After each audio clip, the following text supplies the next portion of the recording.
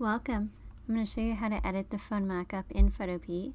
So just go to photopea.com in any web browser and then double click Open from Computer and find the mockup.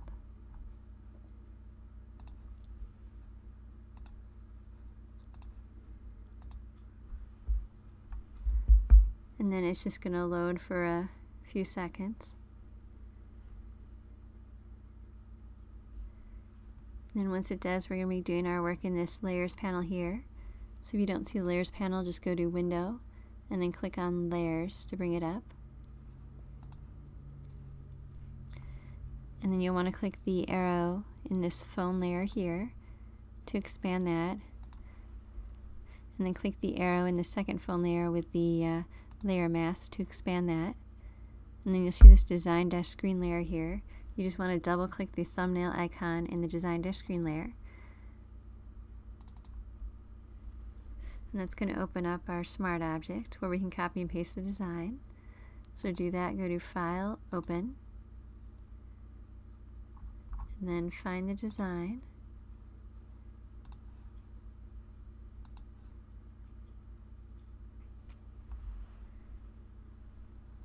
And then go to Select All, then Edit, Copy, click back on the Smart Object tab, and go to Edit, Paste.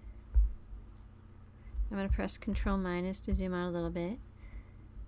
If you need to resize your design, just go to Edit, Free Transform, and just click and drag any of the four corners.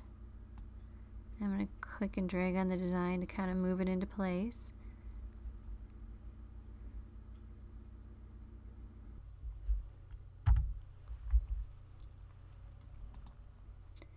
And then when you've got it resized the way you want, you can just go to File, Save Smart Object.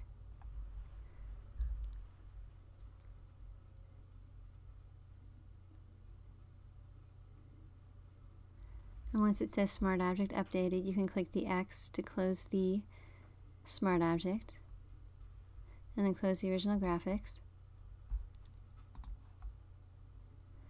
You'll see our design is now on the phone. If you want to adjust the shadows, you can do that just by clicking the arrow next to the Shadows layer, and then click on either of the shadows. Click the down arrow next to Opacity, and drag the slider to the right to make the shadows darker, or the left to make them more subtle. And depending on which mockup you purchased, you may have different backgrounds. To toggle through the backgrounds, just click the arrow in the Backgrounds layer, and then just click the eye icon or the little box next to the backgrounds to toggle through them. You can also copy and paste your own background into here, since the backgrounds are on a separate layer. If you want to use this as a thumbnail online, like on Etsy, you'll want to save a version as a JPEG. So to do that, just go to File, Export as JPEG. If you want to save a copy of the layered PSD with your design in it, you can just come back here again and go to File, Save as PSD. Please message me at melissabmockups.com if you have any questions. And don't forget to like and subscribe so you get updates to future videos. And as always, this mockup and other mockups are available at melissabmockups.com. Thank you.